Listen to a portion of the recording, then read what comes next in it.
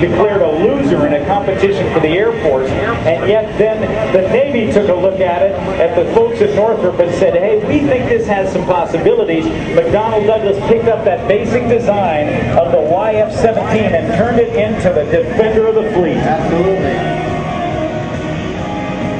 Now the Super Hornet's setting up for the carrier break. As most of you know, the job of a naval aviator is not complete until his aircraft is back aboard its floating home.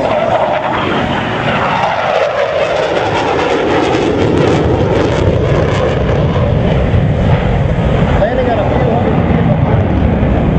feet of a ship at 130 miles an hour is a great ride for naval aviators around the world.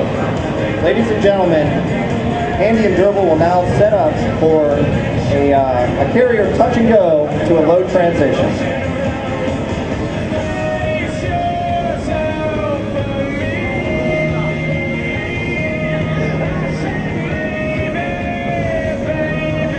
Please take it down. Listen to the power changes as he approaches to land right on a spot that's been predetermined here.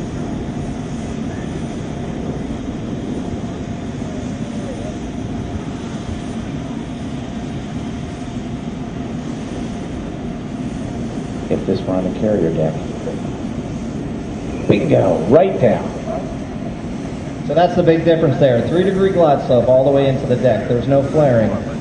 Now, the other thing that's kind of interesting about the Rhino is that if you put it in auto throttle and you keep the flight path marker on the spot on the carrier deck where you're supposed to land, if you pull back on the stick a little bit to get the flight path marker up, the throttles will automatically move up a little bit and give you a little more power. Absolutely. It's a phenomenal system. Absolutely, that's exactly how it works. Just engage that and you basically fly the glide slope with your right hand. Very different from what we're taught when we're young guys learning to land on the boat, that's for sure. Hey guys, it's Tom here, live media now. I can't see me, I'm actually holding the camera in right now doing the interview, but anyway, just wanted to introduce you guys to the folks from the Navy F-18 Tactical Demo team. If you gentlemen would care to introduce yourself, we're standing here right next to the F-18 Hornet. I'm Lieutenant Justin Halligan, call sign Jugs. I'm originally from Connecticut. Went to the University of Colorado for college and then joined the Navy after that. I'm a pilot flying F-18s A through F and flying the F-18 F in the tactical demonstration. I'm Lieutenant Brian Pinckney, call sign Stag. I'm from Richmond, Virginia. Did ROTC at Vanderbilt University. Went down to flight school in Pensacola. I'm a weapons system officer, or WISO. Fly both the Delta and the Foxtrot. Then obviously for the TAC demo, flying the F. Your demo team and how you guys are set up and how you guys run your operations, please. Yep, we're part of the U.S. TAC demo team. We're actually based out of VFA 106 at Oceana, Virginia. NAS Oceana, Virginia Beach, Virginia. We are permanent instructors down there. So right during the week, we're training pilots coming out of flight school and those that are transitioning to the Hornet or Super Hornet. And then on the weekends, we got a special qual and we come out and do air shows. We were in Lakeland, Florida a couple of weeks back. Went to Tuscaloosa and here at Andrews Air Force Base. The mission of the actual demo is to push recruitment and just educate the public and continue a dialogue with the public of what naval aviation is about and what we do. So the jets we use, the maintainers, and we are actually we're just permanently based at 106. These jets are used to train naval aviators every day, and just on the weekends we're able to fly them for people at the air show. There's a slightly different configuration for us in the air show. We take the centerline fuel tanks off and the weapons pylons.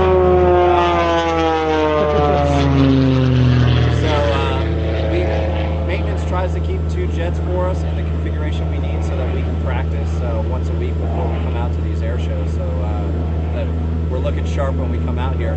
If not, it's a pretty quick fix, about an hour for them to configure a jet for us. So as Stag said, as soon as this jet gets home on Sunday night, it'll be flying on Monday, training students, either pilots or WISOs, to get ready to send them to the fleet.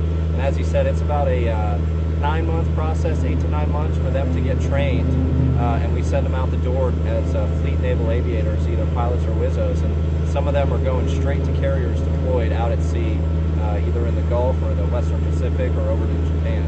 So it's a pretty neat deal for both of us to be able to come out here on the weekends and talk to people, talk to kids, tell them about the Navy. A lot of people see us in flight suits and they immediately think, oh, you're in the Air Force. So it's good to educate the public of the fact that the Navy does have fighter jets and the capability that we have using aircraft carriers and other ships to get us into places that we need to be. Yeah, that's actually a great point. I mean, could you tell us a little bit about the differences between, you know, choosing a career as an Air Force pilot as compared to maybe a Navy pilot, the different types of missions or kind of the different types of aircraft you guys might come in contact with at the Navy as compared to the Air Force? I'd say off the top, my uncle was a naval aviator, so I had a lot of Navy in my family, so that's one of the reasons I joined the Navy. As far as naval aviation is concerned, I think our biggest, both services, the Air Force and the Navy, obviously, are top-notch. The Navy brings some added flexibility, obviously, with the shipboard operations. We don't need to have it. We do not have any sort of field available. We can launch from the ship anywhere in the world. We can conduct strike or humanitarian needs. Right off the top, if you look at a naval aircraft, you can actually see our landing gear is a lot more bulky than you'll ever see on an Air Force jet. That's due to carrier landings. That and our tailhook sort of distinguishes all the aircraft from any sort of Air Force or civilian counterpart. The F-18 itself, its mission is both air-to-ground and air-to-air. So we are able to we train to both in FRS and as instructors. So obviously can't see it, but we can carry a fighter configuration of AMRAAMs, Sidewinders, or Sparrows, and then air-to-ground we can carry the JDAMs or LGBs or just dumb bombs, or a mix of those depending on what the mission calls for. And that's kind of the designation of the F-18. It's the fighter attack. So most aircraft you see, like you have the F-16, it's a fighter aircraft. They configured it in later years to be an attack airplane, but this thing was built from the ground to be a dual-role, multi-mission capable, and be both fighter and attack airplane. I think, as Stag was saying, for me being in the Navy, vice in the Air Force, I had a grandfather that was in the Navy. I've always kind of been impressed with ships and especially aircraft carriers, and that was what I wanted to do. I wanted to be someone who could land on an aircraft carrier.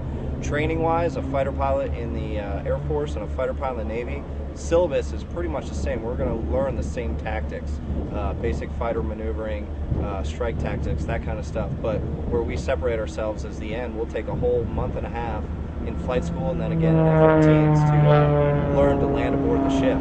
For us in the Navy, as a pilot, the first time that you go out there, you are in the airplane by yourself. My personal experience was the first time I ever saw a Nimitz-class aircraft carrier. I was overhead 5,000 feet in an airplane by myself, getting ready to land on it with my hook down. So the training is kind of intensive because obviously the inherent danger with landing on a boat, but that is really what separates us from an Air Force fighter pilot or attack pilot. So that's pretty neat, and that's kind of what drew me to the Navy. Again, we're all kind of in the time frame, you know, people hear this all the time. So a movie called Top Gun that came out, and I think inspired a lot of people and kind of turned them on to what naval aviation was. So, you know, us in our generation, being that, you know, we were around 8, 10 years old at that point, it was pretty impressive as a kid. And that, you know, as soon as you see something like that, you want to grow up and be that guy. So that's kind of where I'm coming from, being a pilot.